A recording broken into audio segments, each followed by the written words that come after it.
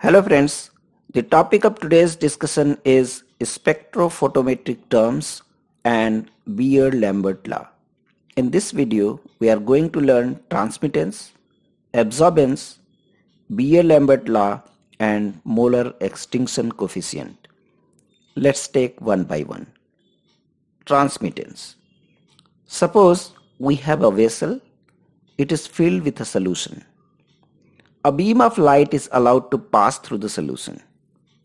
When a beam of light passes through the solution, some of the photons might get absorbed by the solution, while some pass right through.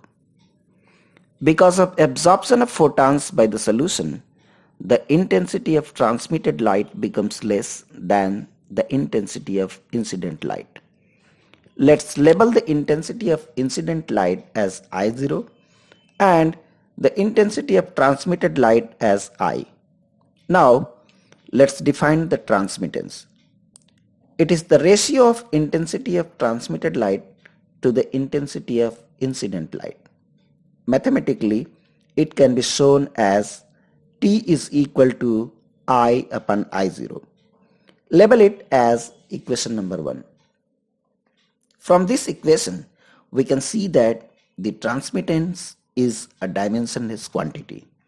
Generally, it is expressed in terms of percentage, which is equal to 100 into transmittance, that is 100 into I upon I0. Label it as equation number 2. Now, let's talk about absorbance. Absorbance is defined as the logarithm of ratio of intensity of incident light to the intensity of transmitted light. If we denote absorbance by A, then we can write the mathematical expression as A is equal to log I0 upon I. Label it as equation number 3. Relation between absorbance and transmittance. We have just learned from equation number 1 that T is equal to I upon I0. So, comparing equation number 1 and 3, we can find the relation between absorbance and the transmittance as A is equal to log 1 upon T. Equation number 4. Thus, from equation number 4, we can calculate A if T is given and vice versa. Beer-Lambert Law.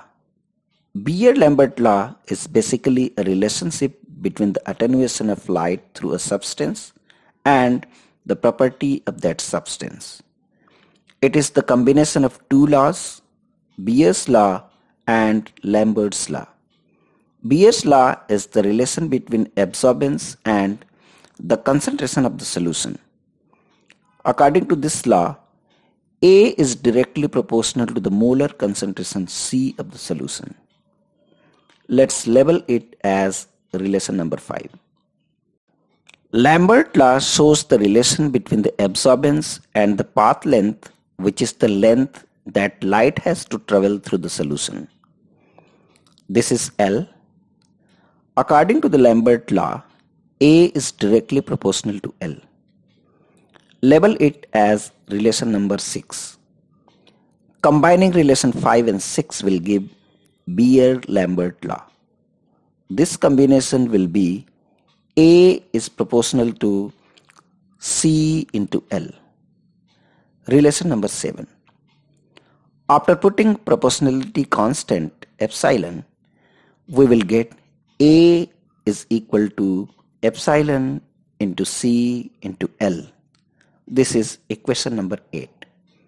The equation number 8 is called Beer-Lambert law, where A is absorbance, C concentration in mole per liter, L path length in centimeter, and epsilon is molar absorption coefficient, also called molar extinction coefficient, molar attenuation coefficient, or molar absorptivity, which is a constant for a particular compound at a given wavelength. Now let's define molar absorption coefficient. From equation number 8, we know that A is equal to epsilon into C into L. If C is equal to 1 mole per liter and L is equal to 1 centimeter, then A is equal to epsilon. Thus, we can say that molar absorption coefficient of a substance is equal to the absorbance at unity concentration and unity path length. Unit of molar absorption coefficient. The rearranged form of equation number 8 can be written like as epsilon is equal to A upon C into L. We know that A is a dimensionless quantity, so put 1 for that, upon unit of concentration, that is mole liter inverse, into unit of L, which is centimeter. So the unit of molar extinction coefficient will be mole inverse liter centimeter inverse. That's all in this video. Please subscribe my channel and press the bell icon if you like this video. Thank you very much.